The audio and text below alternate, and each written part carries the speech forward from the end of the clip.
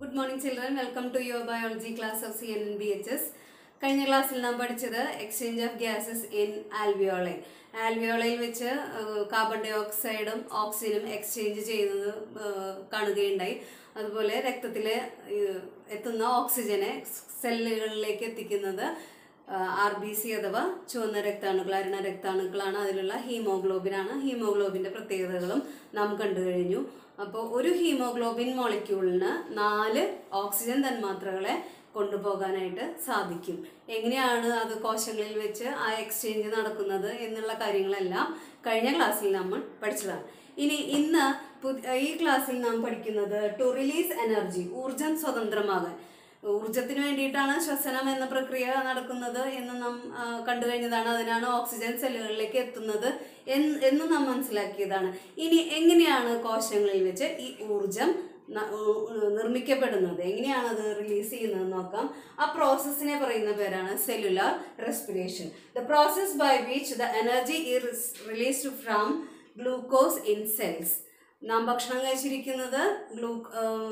കഴിച്ചിരിക്കുന്ന ഭക്ഷണത്തിൽ നിന്ന് ലഘുഘടകങ്ങളായ ഗ്ലൂക്കോസ് ഉണ്ടായിട്ടുണ്ട്. ഈ ഗ്ലൂക്കോസ് സെല്ലുകളിലേക്ക് എത്തിയിട്ടുണ്ട്. ഇതെല്ലാം നാം സെക്കൻഡ് ചാപ്റ്ററിൽ പഠിച്ചതാണ്.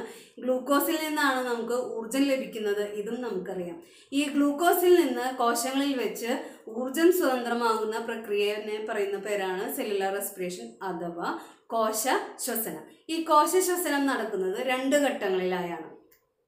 കോശശ്വസനം അഥവാ സെല്ലുലാർ റെസ്പിറേഷൻ 2 ഘട്ടങ്ങളിലായി നടക്കുന്നു എന്ന് നാം പറഞ്ഞു.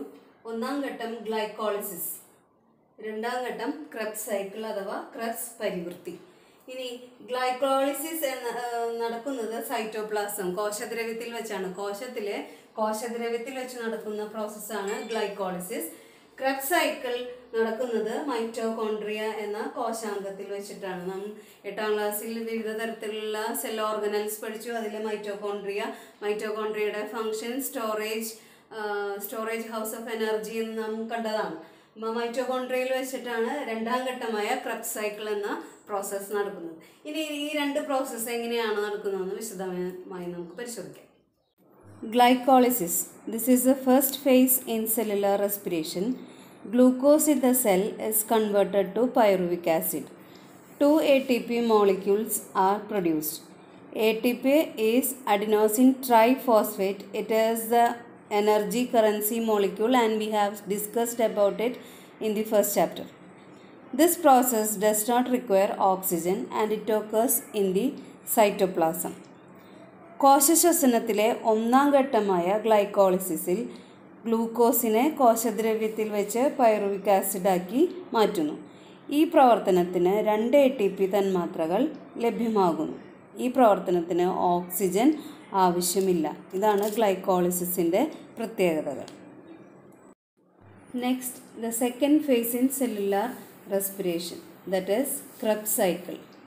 This is a cyclic process and is discovered by the scientist Sir Adolf Hans Krebs. That is why this process is known as Krebs cycle. It takes place in mitochondria. It requires oxygen. Through a series of chemical changes, pyruvic acid is converted to carbon dioxide and water, and 28 ATP molecules are produced in this process. കോശശ്വസനത്തിലെ 2ാം ഘട്ടമായ Krebs പരിവൃത്തിയിൽ pyruvic acid carbon dye ഓക്സൈഡും ജലവുമായി മാറുന്നു. അപ്പോൾ കോശദ്രവ്യത്തിൽ രൂപപ്പെട്ട pyruvic acid ഒരു glucose molecule വിഘടിച്ച് 2 pyruvic ആസിഡായിട്ട് മാറുന്നു. ഈ pyruvic acid മൈറ്റോകോൺട്രിയയിൽ പ്രവേശിക്കുമ്പോഴാണ് Krebs പരിവൃത്തി നടക്കുന്നത്. Krebs പരിവൃത്തിയിൽ pyruvic acid carbon dye ഓക്സൈഡും ജലവുമായിട്ട് മാറുന്നു. ഈ പ്രവർത്തനത്തിൽ 28 ATP തന്മാത്രകൾ നിർമ്മിക്കപ്പെടുന്നു. ഈ പ്രവർത്തനത്തിന് ഓക്സിജൻ ആവശ്യമാണ്. ഊർജം സ്വതന്ത്രമാകുന്ന വഴി. കോശത്തിനുള്ളിൽ ഊർജം സ്വതന്ത്രമാക്കുന്നതിന് ഓക്സിജനും ഗ്ലൂക്കോസും ആവശ്യമാണെന്നറിയാമല്ലോ. ഇത്തരം ശ്വസന പ്രക്രിയ വായുശ്വസനമെന്നറിയപ്പെടുന്നു. രക്തത്തിൽ നിന്ന് ഓക്സിജനും ഗ്ലൂക്കോസും കോശത്തിനകത്തേക്ക് അന്തർവ്യാപനം വഴിയാണ് പ്രവേശിക്കുന്നത്. ഗ്ലൂക്കോസ് തന്മാത്രകൾ കോശദ്രവ്യത്തിൽ വെച്ച് പൈറോവിക് അമ്ലങ്ങളായി മാറുന്നു. ഒരു ഗ്ലൂക്കോസ് തന്മാത്രയിൽ നിന്ന് 2 പൈറോവിക് അമ്ലങ്ങൾ ഉണ്ടാകുന്നു. ഈ പ്രക്രിയയ്ക്ക് ഓക്സിജൻ ആവശ്യമില്ല. ഇതിന്റെ ഫലമായി 4 ATP തന്മാത്രകൾ ഉണ്ടാകുന്നു. കോശത്തിന്റെ പവർ ഹൗസ് എന്നറിയപ്പെടുന്ന കോശാംഗമാണ് മൈറ്റോകോൺട്രിയ. ഇതിന് 2 ബാഹ്യ ആവരണങ്ങളുണ്ട്. ഇവയ്ക്കകത്തെ ദ്രാവക സദൃശ്യമായ ഭാഗമാണ് മാട്രിക്സ്. ഉള്ളിലെ ആവരണത്തിൽ കാണപ്പെടുന്ന മടക്കുകൾ ക്രിസ്റ്റേ എന്നറിയപ്പെടുന്നു. പൈറോവിക് അമ്ലങ്ങൾ മൈറ്റോകോൺട്രിയയിലെ മാട്രിക്സിൽ പ്രവേശിക്കുന്നു. ഓക്സിജന്റെ സാന്നിധ്യത്തിൽ അവ വിഘടിച്ച് കാർബൺ ഡയോക്സൈഡും ജലവും ഉണ്ടാകുന്നു. ഈ പ്രക്രിയയുടെ ഫലമായി 28 ATP ഊർജവും സ്വതന്ത്രമാകുന്നു. ഈ പ്രക്രിയ ക്രെബ്സ് പരിവൃത്തി എന്നറിയപ്പെടുന്നു. ഹാൻസ് അഡോൾഫ് ക്രെബ്സ് എന്ന ശാസ്ത്രജ്ഞനാണ് ഈ പ്രക്രിയ ആദ്യമായി വിശദീകരിച്ചത്. കോശശ്വസനത്തിന്റെ ഫലമായി 30 ATP ഊർജമാണുണ്ടാകുന്നത്. ഗ്ലൈക്കോലിസിസിന്റെ ഫലമായി ഉണ്ടാകുന്ന 4 ATP ഊർജത്തിൽ 2 ATP കോശശ്വസനത്തിന് തന്നെ വിനിയോഗിക്കുന്നതിനാലാണ് ഇത്.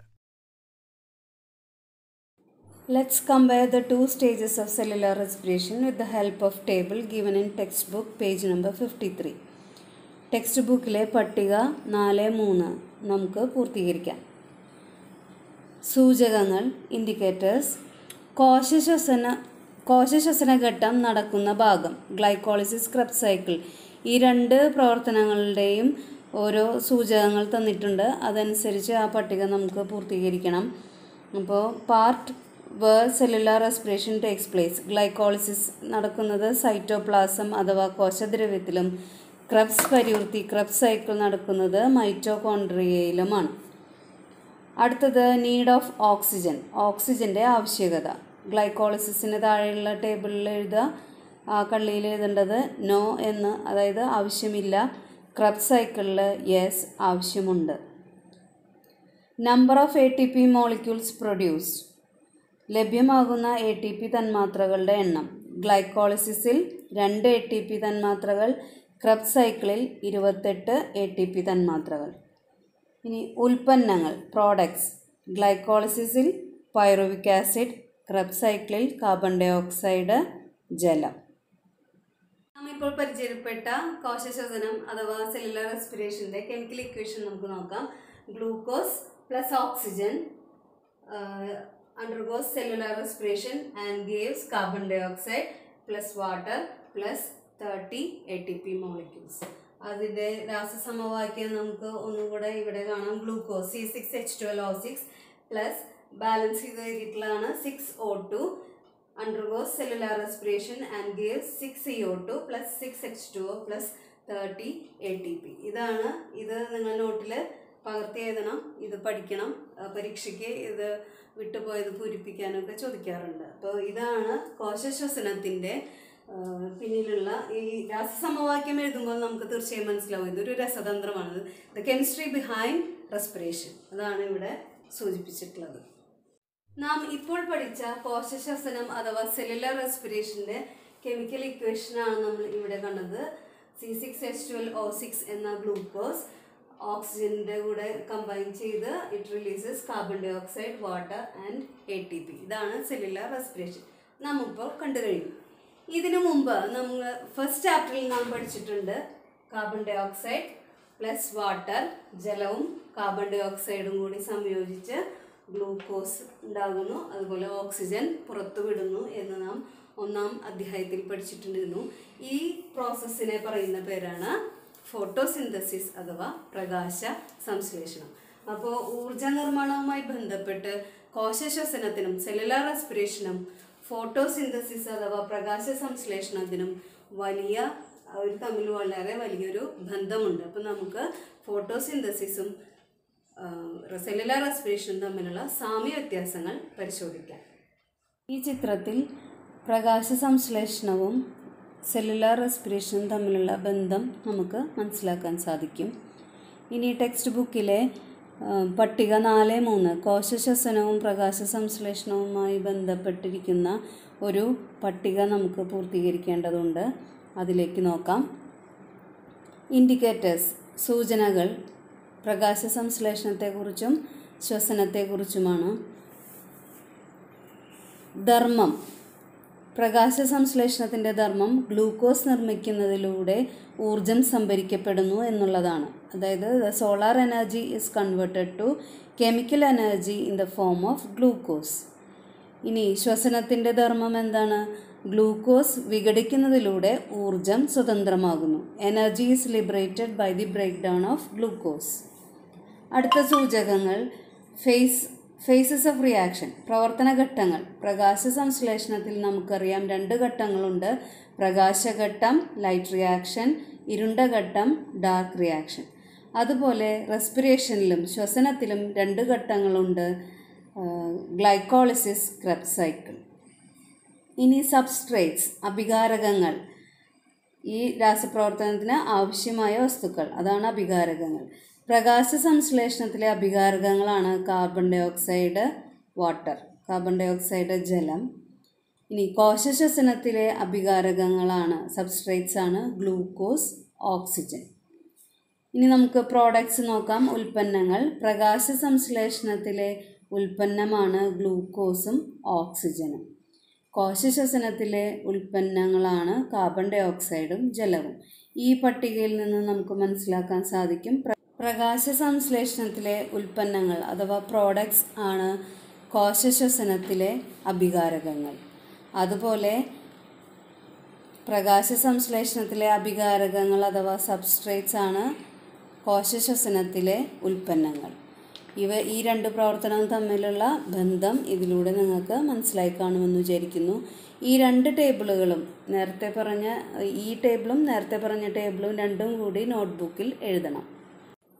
ഇന്നത്തെ ക്ലാസ് ഏവർക്കും മനസ്സിലായി എന്ന് കരുതുന്നു. വളരെ പ്രധാനപ്പെട്ട പാഠഭാഗമാണ് നാം ഇപ്പോൾ മനസ്സിലാക്കിയത്. ടീച്ചർ എപ്പോഴും പറയുന്ന പോലെ QR കോഡ് സ്കാൻ ചെയ്ത് കൂടുതൽ മനസ്സിലാക്കുക. അടുത്ത ക്ലാസ്സിൽ കാണാം. Thank you.